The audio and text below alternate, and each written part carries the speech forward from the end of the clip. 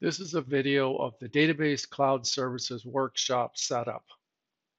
This is the self-guided version, and as such, it needs some steps to set up the account. We also offer an instructor-led version, which has all the environment set up for you in advance. So this video walks through the setup process for those wanting to run the workshop on their own in a self-guided fashion.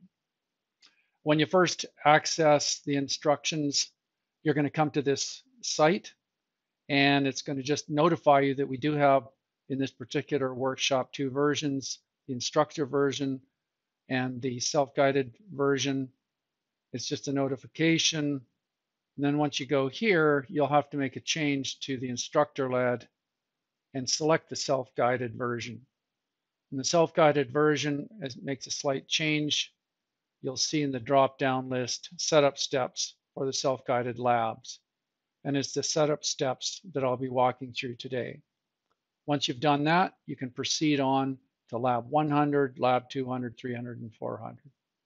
So let's go on to the setup steps themselves.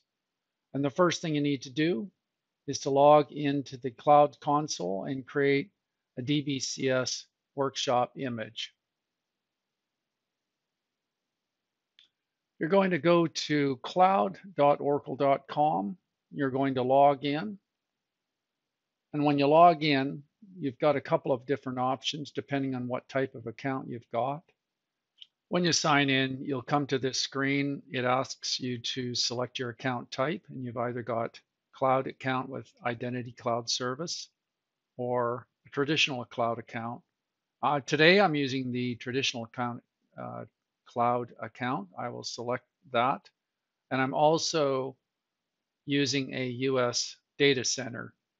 The information on which data center you're assigned to will be provided when you secure your services through the trial accounts or through your organization's cloud account. So I'm going to use the US account. I'm going to go to my services. And in my services, I'm using identity domain 11358. And since I'm going to log in here, I'm using the cloud.admin account and my password.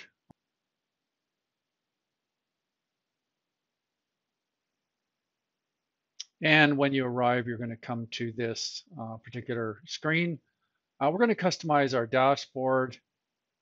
And what we need to do is to make sure that we can see the database service. The ones that are showing up are ones that have been used or have services in them. That's why you see the compute one. Today, we're going to use the database one. And we're going to go into the database, select the database service. And you're going to open the service console.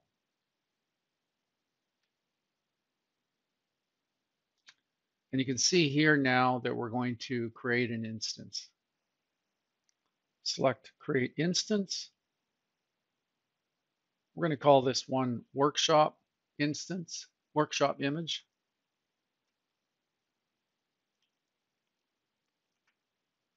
We don't really need a description. The other key field is to select the software release. It's important to select Oracle Database Release 2. The rest you can leave as is.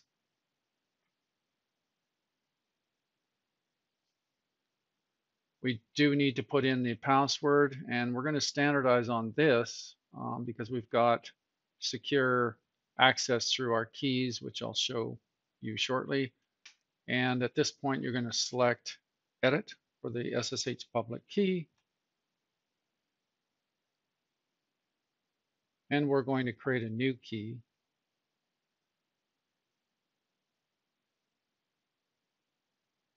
Once we've downloaded it, we will go to backup destination. We're just going to pick cloud storage only. And for the storage container, let's give it a unique name. We'll call it Oracle-data-storage cloud-1. Username is cloud.admin. And the password is, and we'll type in the password. I encourage you to copy and paste into a notepad your passwords and your identity domain. And at this point, you can check the create cloud storage container. I've already done that, but you will be checking that. That's important. And at that point, you can just hit next and create. This is going to take about 30 minutes. So when I come back after 30 minutes, your instance will be up and we'll start configuring it. In the meantime, you'll see the message here, status, creating instance. And you can always go there to see what's happening. There's also the activity up here. Activity gives you a status of the various steps that the cloud service is performing to make this available. And you can see the steps down here, activity submitted, activity started.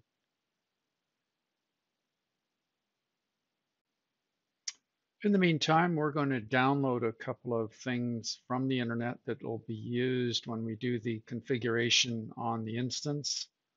I'll go to my other browser, and I would like to suggest you open up the documentation doc so that you can cut and paste the URLs and some other things that make it a little bit easier to navigate through the setup steps. So we're going to go download the Oracle Backup module and the Oracle, Adobe Yum repository. So first of all, let's go to the Oracle website to download the Backup module. I'm going to copy that URL there. I'm going to open a new tab. I'm going to enter the URL in this, and we'll download this. And this is just going to prompt me briefly to accept the license, which I will do. You can read the license terms. And we're going to go to all supported platforms. And it's going to have me sign in. And let's log in. It's going to save the file. And I've been saving it to workshops. So we'll do that.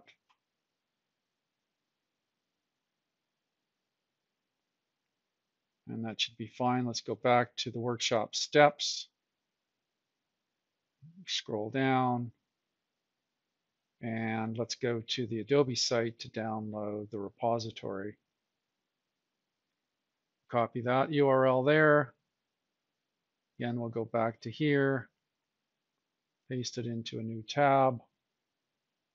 And in this case, we're downloading from Windows. I just want to point out that we're actually going to be installing into our platform, our workshop image Linux platform. So you need to select need a flash player for a different computer. Not a problem to download Linux while you're on Windows. The operating system is Linux 64-bit, and the version is Yum, and we're going to download that as well.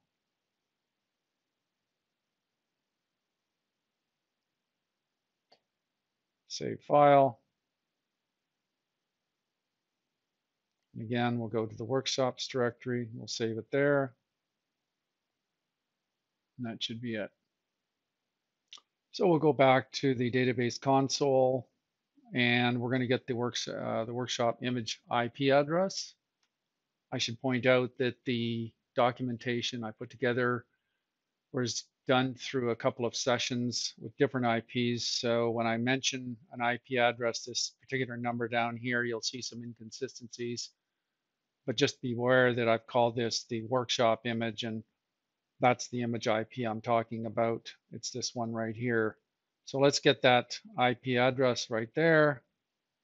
And I will actually, in fact, copy that, and I'll be putting it into my WordPad so that I can easily paste it when I go to other documentation. Now, one thing is with the keys that I generated, I need to convert the keys that are created by default work for Linux. They don't work for Windows. I need to just make a modification and convert that key into like a Windows PPK key. So let's import that key. Now, first you would had to have extracted it. It gets downloaded as a zip file. I've already done that. So when you go to import key, I'll go to my workshops directory. It's this SSH key bundle that you downloaded, and I've extracted it, and it creates a public key and a private key. And so I need to be connecting to the instance. I'm going to select the private key, and I'm going to save private key. And it just says yes without a passphrase. That's fine. And now it's going to be called private key dot ppk. Save that, and we're done. Now the next step, looking at the lab, the documentation, copy files to the workshop image, and this is going to involve using WinSCP. Again, that's a program that you can get on the internet. Okay, we're going to log into PuTTY, using PuTTY into the workshop image, the remote workshop image, and we've got the IP address saved here already. And we just need to go down to SSH. We've got to go down to authentication. We're going to use the private key that we saved already. And it's this one here. Open. And we're going to log in as OPC in this case.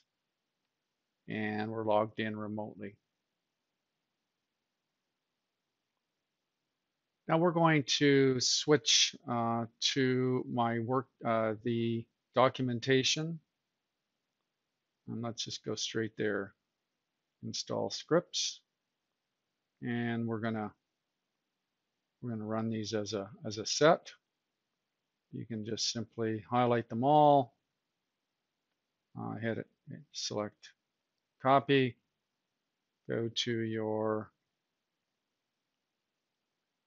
window here and execute them, which will take a little while.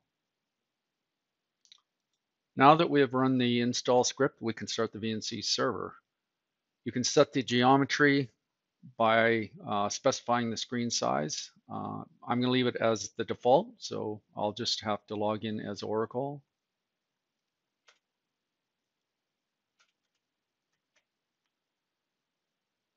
And just type in VNC server. We'll put it to port 1, and I've copied the password from my desktop notepad. And so you should be good to log into VNC, but you just have to, at this point, the next step would be to open the VNC port 5901. We're going to go back to the desktop or the cloud console, and we need to open the VNC port. So go into access roles,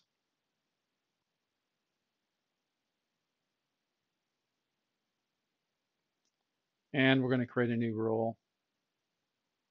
We'll just call it open 5901. Source is going to be the internet.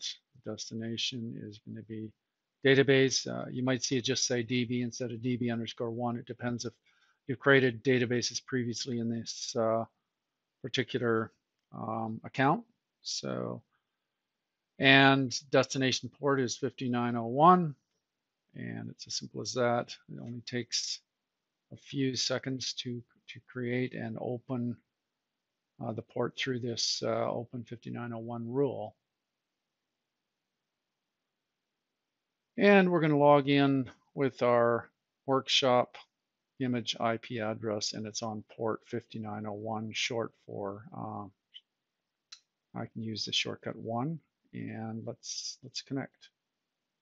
It's going to ask me for the password, which I believe I can paste in. So there you have it. There's just a couple of final things that need to be done. One of the first things you have to do fairly quickly is go into System Preferences, Screensaver, and disable the Activate Screensaver when computer's idle.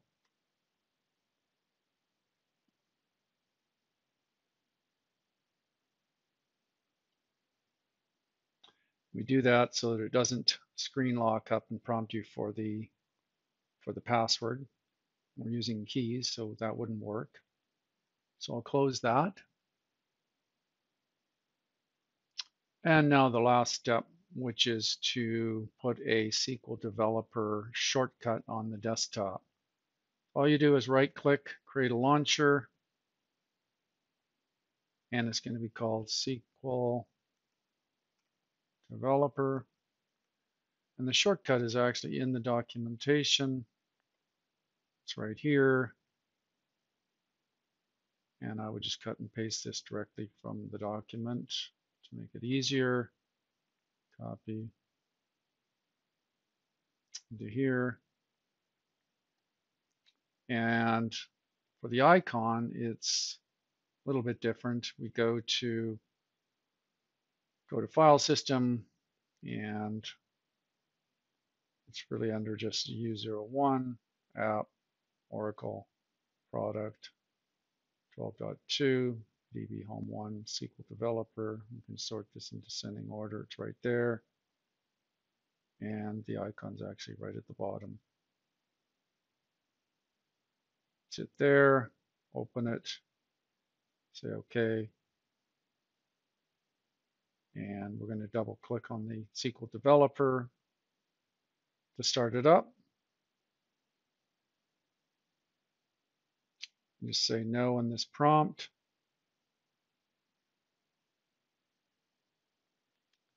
And once it starts, we can close this window. When it starts, connections, we're going to do an import connections. It's going to be picking up the SQL dev.xml file. It was part of the import file, set of files. And encryption key, we're just going to remove all the exported connections. Okay, next and finish. And that's it. From here, you should be able to move on to Lab 100.